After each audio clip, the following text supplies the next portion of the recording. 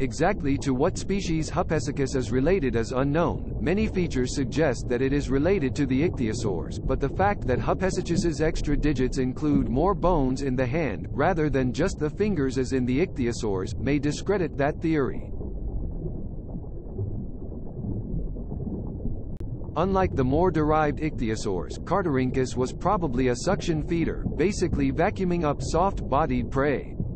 The creature's heavy bones counteracted natural buoyancy and probably enabled it to forage in shallow coastal waters. Yet it could probably get around well on land using its flippers.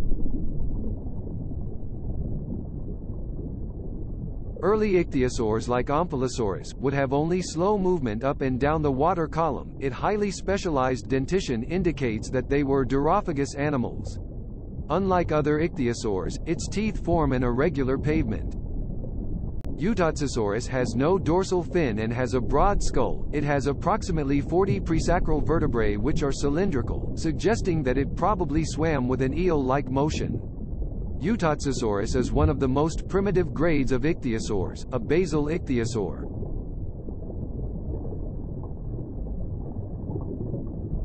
Chaohusaurus is one of the smallest known Ichthyopterygians. It provides important information about the early evolution of the group. It shows that some typical ichthyosaurian traits were probably already part of the original Ichthyopergian boplin. Like other ichthyosaurs, Symbospondylus probably gave birth to live young, as it had no way to lay eggs. These probably had few predators that could harm them. It probably spent much of their time hunting in deep offshore water.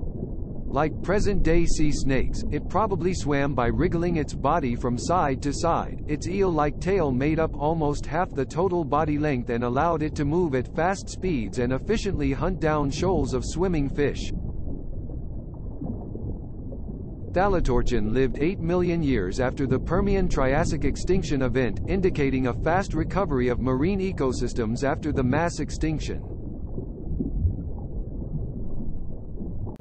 The name Mixosaurus was chosen because it appears to have been a transitional form between the eel-shaped ichthyosaurs such as Symbospondylus and the later dolphin-shaped ichthyosaurs, such as Ichthyosaurus. It possesses more compact spongy bone within its long bones than other ichthyosaurs. Shastosaurus was highly specialized, and differed considerably from other ichthyosaurs. It was very slender in profile. It was thought to be a suction feeder and is the largest known marine reptile.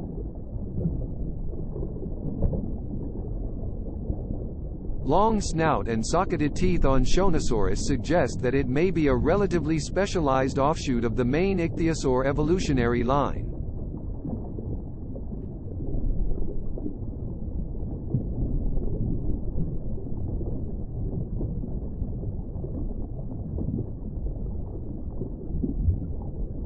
Temnodontosaurus is known for its incredibly large eyes which, at approximately 20 centimeters in diameter, are believed to be the largest of any known animal. It likely had high visual capacity and used vision as its primary sense while hunting. It was an apex predator in the early Jurassic seas. Its habitat was in the open ocean, away from the shoreline. It lived in the pelagic zone of the water column and didn't associate with the sea floor.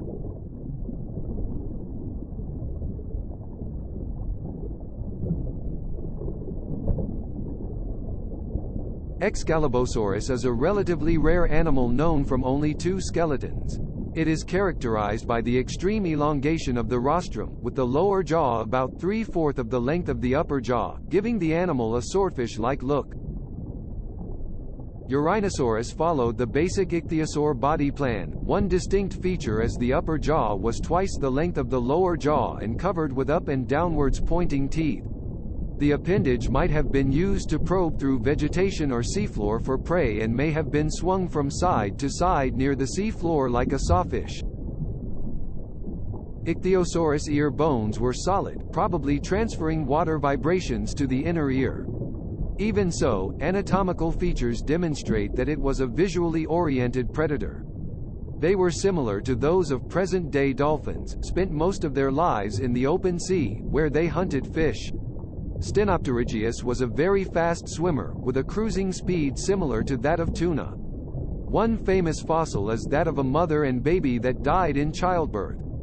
This proved that ichthyosaur infants were born tail first, just like cetaceans, to prevent them from drowning before fully clearing the birth canal. Ophthalmosaurus could likely dive for around 20 minutes. It could reach depths of 600 meters more during a dive, reaching the mesopelagic zone. Scientists have found evidence of decompression sickness in the bone joints of Ophthalmosaurus skeletons, possibly caused by evasive tactics. Modern whales have been known to get the bends when they ascend rapidly to escape predators. Indirect evidence for endothermy is provided by the body shape of derived ichthyosaurs, which with its short tail and vertical tail fin seems optimized for a high cruising speed that can only be sustained by a high metabolism. All extant animals swimming this way are either fully warm-blooded or, like sharks, maintain a high temperature in their body core. However, the brain shows the limited size and elongated shape of that of modern cold-blooded reptiles. Ichthyosaurs were hard hit by the Cenomanian-Turonian anoxic event. Their last lineage became extinct for unknown reasons.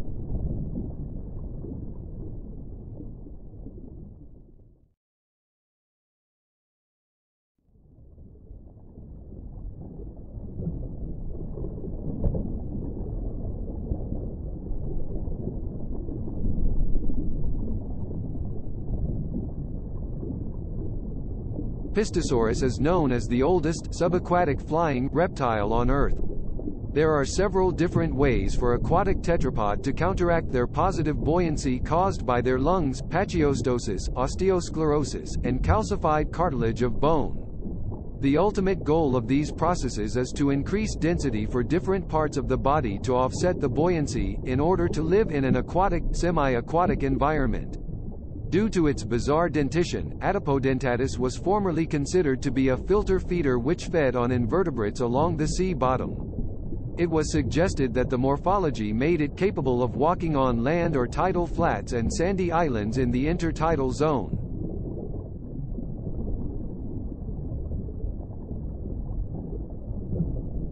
Nothosaurs were Triassic marine Sauropterygian reptiles that may have lived like seals of today, catching food in water but coming ashore on rocks and beaches. Nousticosaurus was one of the smallest.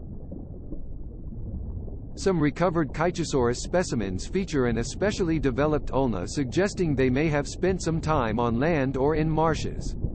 It gave birth to live young rather than laying eggs.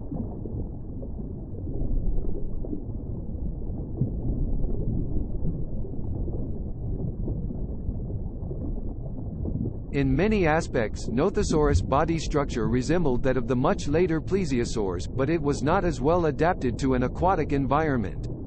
The margins of the long jaws were equipped with numerous sharp outward-pointing teeth, indicating a diet of fish and squid. Some scientists thought that one branch of the Nothosaurs may have evolved into pliosaurs.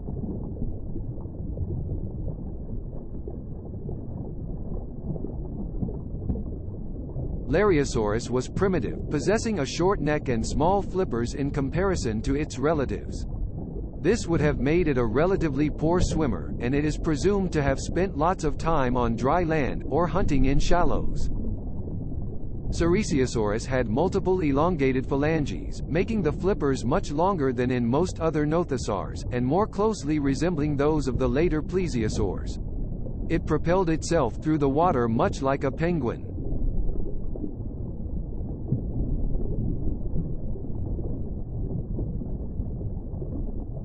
Pliosaurs were carnivorous, and their long and powerful jaws carried many sharp, conical teeth, and they lived in open oceans. Unusually, Bichenopliosaurus appears to be a freshwater pliosaur. Polonoustes was one of the smallest representatives of the group. Its streamlined body allowed it to chase fast prey such as belemnites. As it had fewer and blunter teeth than its relatives, it is thought to have mainly fed on hard prey such as ammonites. Four strong paddle-like limbs suggest that Lioplorodon was a powerful swimmer. Its four-flipper mode of propulsion is characteristic of all plesiosaurs. A study involving a swimming robot has demonstrated that although this form of propulsion is not especially efficient, it provides very good acceleration. Studies of the skull have shown that it could probably scan the water with its nostrils to ascertain the source of certain smells. It was the apex predator of the late Jurassic seas that covered Europe. The largest specimen is estimated to have grown up to 6.4 meters in length.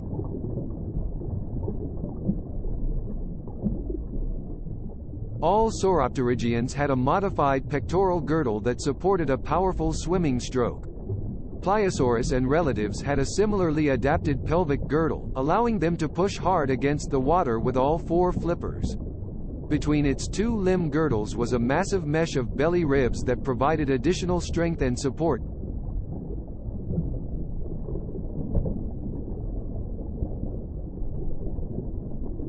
Currently, Kronosaurus was an Australian species and is the biggest pliosaur to have ever lived.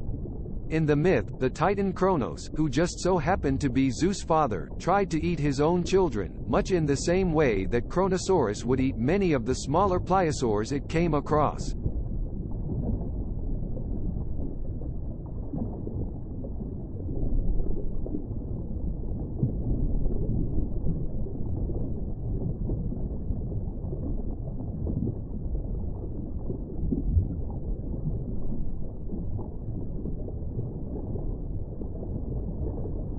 Unlike their pliosauroid cousins, plesiosauroids were probably slow swimmers. It is likely that they cruised slowly below the surface of the water, using their long flexible neck to move their head into position to snap up unwary fish or cephalopods. Plesiosaurus is distinguishable by its small head, long and slender neck, broad turtle-like body, a short tail, and two pairs of large, elongated paddles. It lends its name to the order Plesiosauria, of which it is an early, but fairly typical member. It gave live birth to live young in the water like sea snakes. The young might have lived in estuaries before moving out into the open ocean.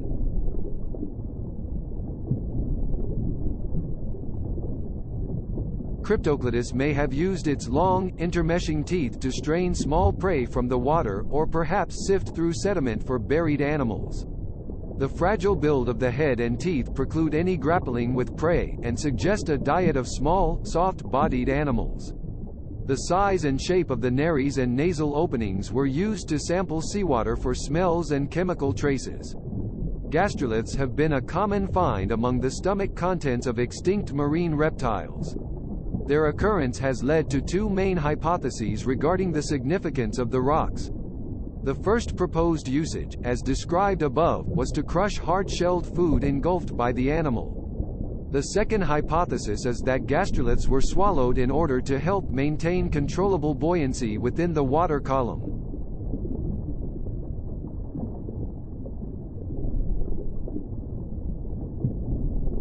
The eyes of Elasmosaurus were located at the top of the head and allowed them to see directly upward. This stereoscopic vision would have helped it to find small prey. Hunting from below would also have been possible, with prey silhouetted in the sunlight while concealed in the dark waters below. Originally reconstructed the skeleton of Elasmosaurus with the skull at the end of the tail.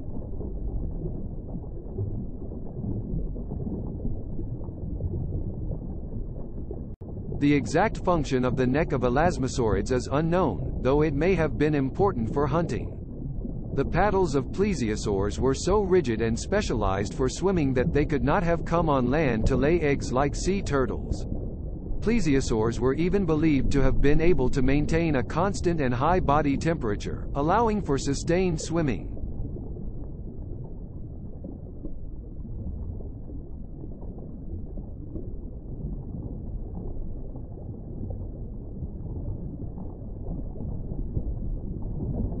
With their short necks and large elongated heads, they resemble the pliosaurs, but closer phylogenetic studies indicate that they share many common features with the plesiosaurs.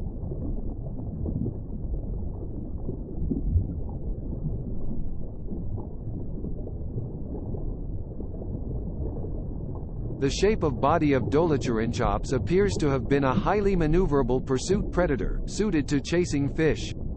The waters they were swimming in were teeming with other large predators.